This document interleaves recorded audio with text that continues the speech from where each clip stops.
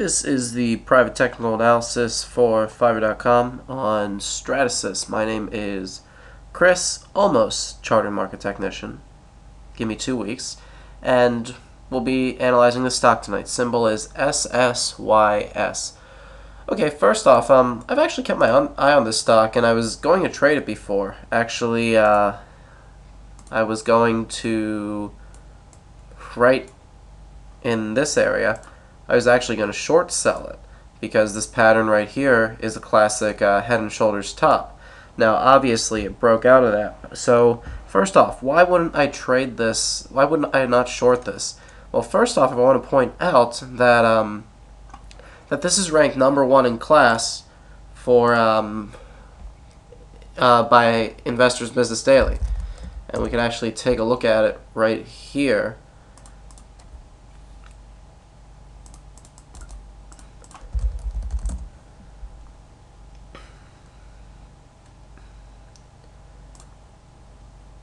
See, right on this page, if I do SSYS,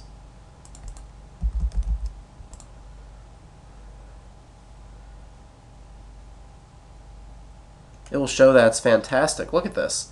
Fundamentally, this is an amazing company. Now, the thing is, I don't even do fundamentals, but it's good. It's very good. Now, you see in this, you see a lot of green, which means that it's good for the stock. Now, the only thing that you should really look at right now is this, market in correction. We've actually seen after the earnings gap here, it started correcting. Okay, so the market is in correction, and the stock just had pretty much a vertical move. So what do I think is going to happen? Well, first I want to draw my my long-term trend lines on this, and let's see. We're going to obviously have a good amount of resistance at 55. And as far as anything else, yeah, I'm not really seeing anything. It's a beautiful uptrend.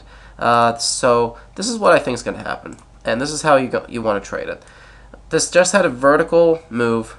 The market itself is obviously correcting, and if the market continues to correct, this stock should also take a breather, as you can see by, where is it, the relative strength index. It's still very overbought, and that's not a bad thing. It just means that it might take a breather. So what do I think is going to happen?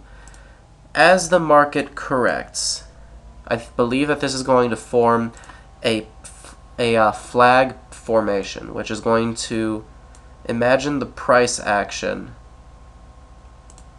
in this range from, if we just say, top to bottom, and it'll continue to decline a little bit, and volume will also decline, and these patterns are never longer than 3 weeks long.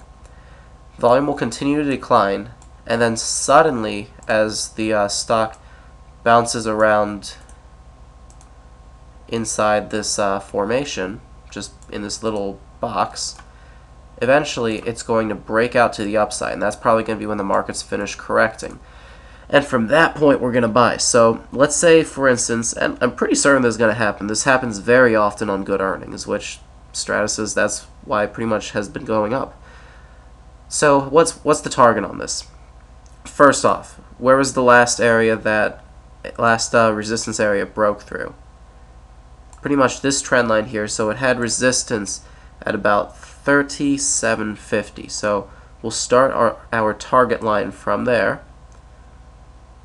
take it to the top of the pattern, and then project it out of where we think it's going to break out, which is right here. And this is a very beautiful pattern if it comes to happen. It gives us a target of about $65, $67. Okay, so what do you want to do? You want to draw this channel just like I did, and you want to wait for the stock to close above that top line. Then you're going to buy, and then after that you're going to set your stop level. Let's see, this is about a $5 gap. You're going to set it at the last low in the formation. So let's say, for instance, this is the actual price action, and then this is the breakout right here. You would set your stop just below here on that red line. So if it gets below there, you get out of the trade. But besides that, you hold. And you keep holding until it gets to about $65 or until fundamental factors change and the stock gets to get pretty nasty. But for now, that's what I'm going to say. Wait on the stock. It will go up, just not yet. Wait in the stock and just take a quick glance at a couple other indicators. This is stockcharts.com. This is an alternative method of charting. Actually, no, I can do something better than that. Let's find where I think this is actually going to go down to. Fibonacci level. Bottom of the wave to the top. And I don't care about these lines. Okay, so where do I think it's going to decline to? Looks like we actually have a confluence zone at 45.80. Let's see, between 45.80 and 44.29. So based on that, and this is a method of DeMark analysis, I believe that's where the bottom of this movement is going to be. So between 44.30 and about 45.80. So that does give us a pretty big bottoming range, but it's good to know that now is definitely not the time to buy. Alright, so we did DeMark analysis, classical pattern analysis. The key to this, don't jump the gun. You want to wait until the signal actually comes out. So don't jump the gun on this. You'll make a really good trade. If you can get up to 65 bucks and you can buy it like 50, fantastic. And actually there's a couple academic studies that say that patterns like this, like earnings patterns like this, momentum bursts on good earnings surprises, they actually have a tendency to move about 30% upward in the next 6 months. So lots of good news on this stock, but wait it out.